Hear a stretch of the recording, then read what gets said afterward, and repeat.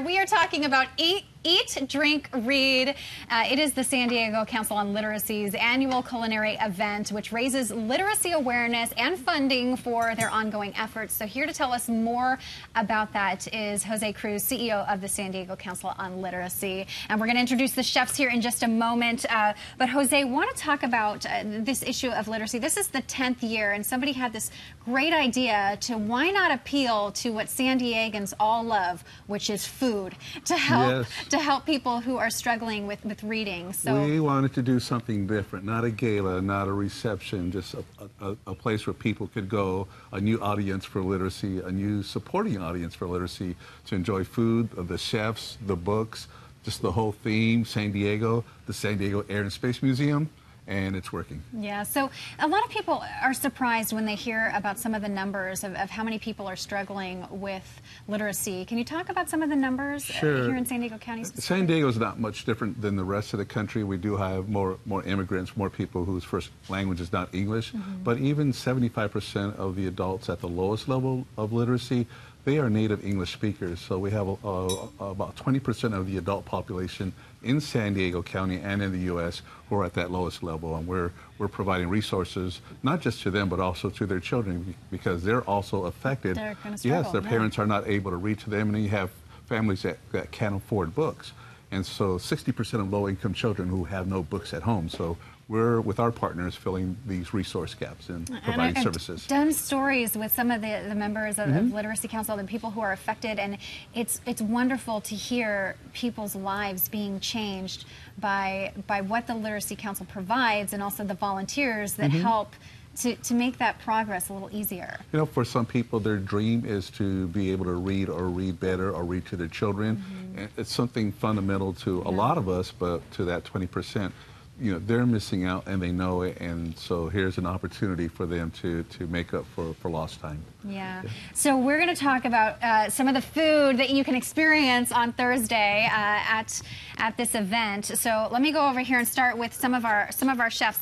Okay, give me your name and your restaurant. My name's Justin. I'm the chef of Waypoint Public in North Park. Okay, what are you making for us? So we're pairing our dish with The Giving Tree, which is one of my favorite books. We should explain that you were all had to create a recipe that went with one of your favorite books. That's correct. That's a good one. So what we did here is we made an apple-cured pork belly. Oh my goodness. And we served that with an Applewood smoked apple puree and local mustard.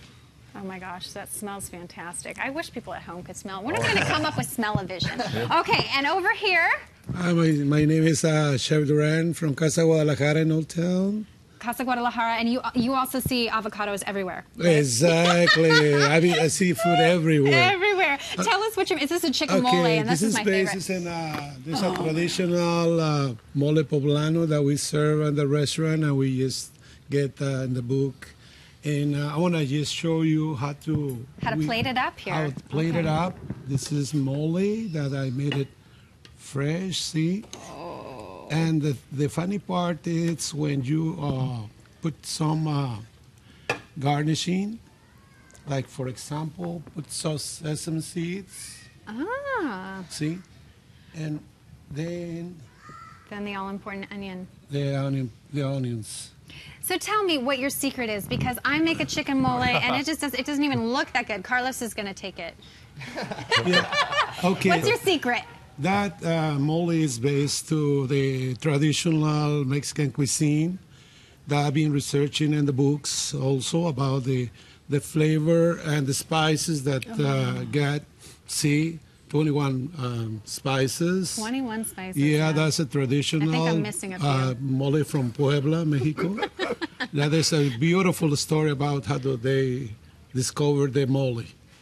Well, it smells delicious, and I'm going to taste it after the break. So, Thank you. And last but not least, we have. Hi, my name is Filippo. I'm the chef from Solare. We are an authentic Italian restaurant, farm to table in Liberty Station. And tell us about the book you chose here. I chose the book. This is an Italian version. Of course. The Little Prince, which my grandma used to read it to me. So this plate and this book is my grandma's house. And this is a cured pork. We salt it for 2 days, and then we boil in white wine, and we serve on a bed of this particular beans that are Sorano beans, very tiny white beans. You're great with those big giant tweezers. And you know what you can tell that the food is really good is when these chefs are having the other chefs taste their food, which is what I witnessed while I was over there doing news. You guys were sharing each other's food, and I could see the chef shaking their head going, oh yeah, that's pretty good. What'd you do over there? So you know you're going to get good stuff. So Jose, Thursday, and you need to get tickets in order to attend? $75. $75. Go to literacysandiego.org. It's at the San Diego Air and Space Museum, Thursday, May 2nd, 6 p.m. to 8:30 p.m.